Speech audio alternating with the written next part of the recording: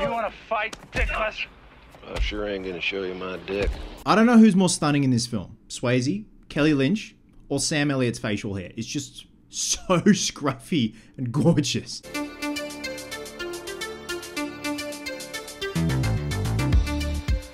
Hey guys, welcome back to a brand new video here on the channel, and welcome to the second episode of First Time Watching, per your request.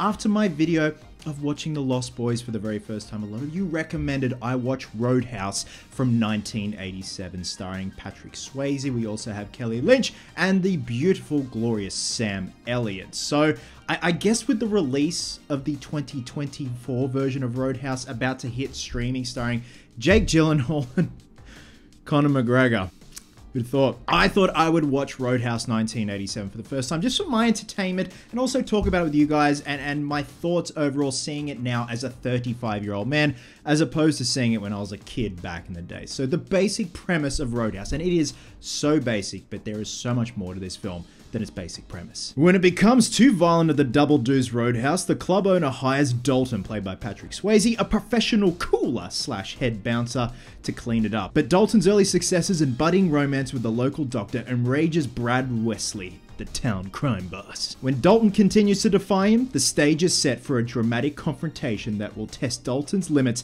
and decide the fate of the town, and rip some fucking throats out in the process. So again, a very bare bones premise of a film. We see Patrick Swayze as a bouncer at an old roadhouse. He comes to the Double Deuce, or as Sam Elliott calls it, Double Douche. Cleans it up, gets rid of the drug use in there, the drug selling, and also people that are stealing from the till when they're serving drinks and stuff like that, and essentially just revamps the Double Deuce. And again, Brad Wesley, who essentially has the town under his finger, does not like this at all. He essentially sees Dalton as, "You're muscling in on my town." And it is such an old school storyline. It's almost like a Western. And regardless of that, if you go into this expecting highbrow thinking man's film, you're not going to get it. But if you want balls to the wall, beating the shit out of each other, oiled up, tanned up, mulleted up, beard up, you're gonna get it. And it's so fucking fun, this film. It's one of those things where I wish I had my mates watching this with me. I'm currently home alone at the moment. It's just me and the dog. I could sum up Roadhouse in one word, and it's yeah. You want to talk into the mic? What's this? What's this? All right. You're getting so heavy. There you go. Good boy. Like, the testosterone in this film is fucking ridiculous. And the character of Dalton, played by Patrick Swayze, who just looks immaculate in this film, he's the stoic, quiet, soft-spoken guy that would rip your head out and shit in your neck, or in this case, just rip your throat out. And that is what he has been famous for, and that's what we see at the beginning of the film. He has been known to kill a man by ripping his throat out. He then quits his original bouncing job and goes to the Double Deuce, and then we see him and Brad Wesley essentially going at each other. Wesley tries to one-up him by burning a friend's house down. They cut off the liquor supply to the Double Deuce. And again, there's not real much in terms of story. It's just about the incredible cast, the over-the-top hammy acting, the stunt work. The stunt work is incredible. The fight scenes are great. You feel how raw it is. It's not over the top. It is very John Wayne-esque action, and I'm all for it. And as long as you are aware of that, you are going to have a damn good time with this film. Another standout are the one-liners. Like, the one-liners are just absolutely bombastic and at times hilarious. And unintentionally sometimes. And also brownie points, because the old man in the film is wearing Wells Lamont 1178 leather gloves, and if you did not know what they are essentially the exact same make and model leather gloves they use for the parts 4, 5, and 6 Freddy gloves from the Nightmare on Elm Street series.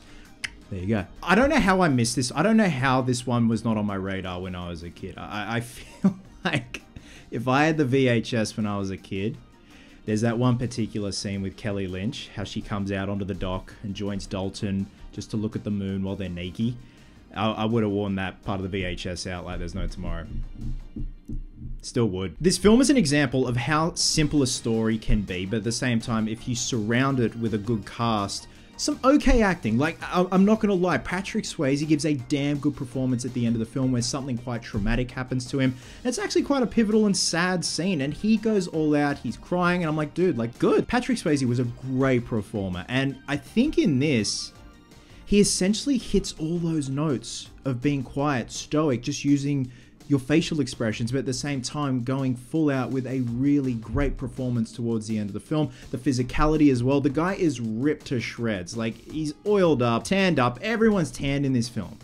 It's ridiculous. Everyone was just tanned in the 80s. It probably seems like I'm blowing smoke up this movie's ass, but I thought it was going to be boring. I thought I definitely missed the mark with this film, and I thought I was going to enjoy the remake a lot more. Granted, I have not even seen the remake yet with Jake Gyllenhaal and Conor McGregor.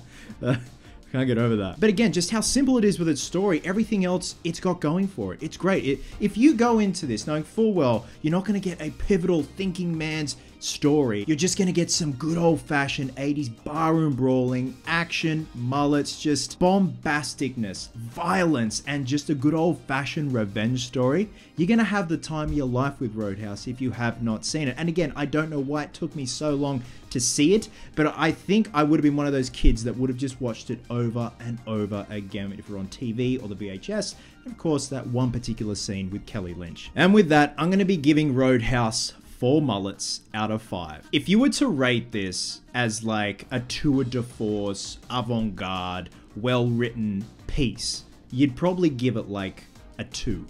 But again, if you go into this film with your mates, you get the beers flowing, get the drinks flowing, get to Uber Eats, just get all your mates around who haven't seen this film before. If you have seen it before, even better, because you know what scenes are coming up. You know what one-liners are coming up. It's not a film you'd roast. It's a film that you cheer on. And there are a lot of times in the film when you're doing the...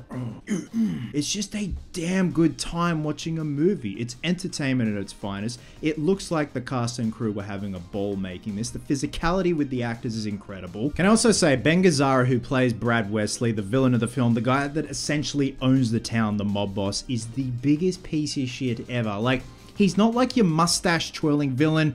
He's not like Freddy Krueger. He's not like Darth Vader. He's just a bad dude and a psychotic dude at that. And it looks like he was having the time of his life portraying Brad Wesley. Again, a damn good villain to go up against Patrick Swayze's Dalton. Another thing too, I saw this bloke in the film, the character of Jack played by Travis McKenna. I'm like, I know your face. I don't think I've seen your face, but I know your face. And then it came to me. He's the Penguin's goon from Batman Returns. Penguin? Killing kids, isn't that a little... No, it's a lie. And it's just stupid 80s fun. That's all I wanted going into this, and I got it. Let me know your thoughts down below, guys, if you have seen Roadhouse. Like, most of you probably have, but if you haven't, I highly urge you to. It's a damn good night in. Get some food, get some drinks going. Love you guts. And I'll catch you in the next one.